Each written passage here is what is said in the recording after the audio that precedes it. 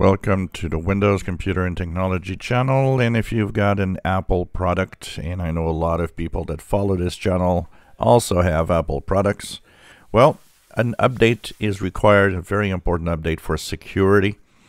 So it's 2 0 days that actually are exploiting, that can hack iPhones and Mac computers.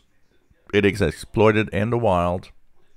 So this is the third 0 day exploited in the wild that has been discovered this year for Apple products.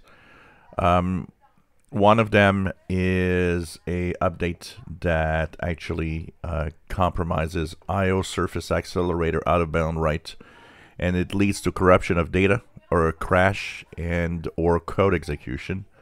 And so that's the first one.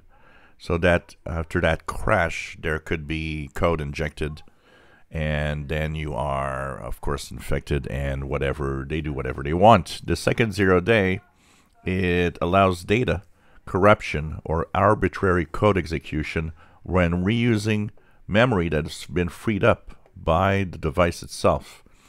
And this could be actually exploited by tricking a target into going into a specific web page and tricking you, which would actually allow control and download of the malicious code.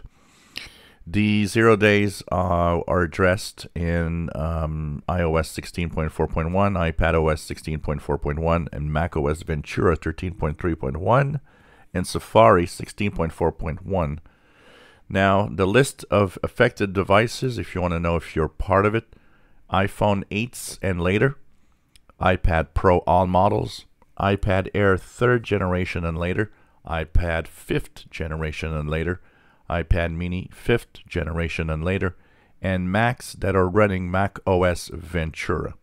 So make sure that you update your devices to stay safe, because this means that you could go on Wi-Fi, you can go on public Wi-Fi, you can, or even go to a page that will allow you to download some specific package without even you knowing that it's happening, because you stumbled upon a page that shouldn't be.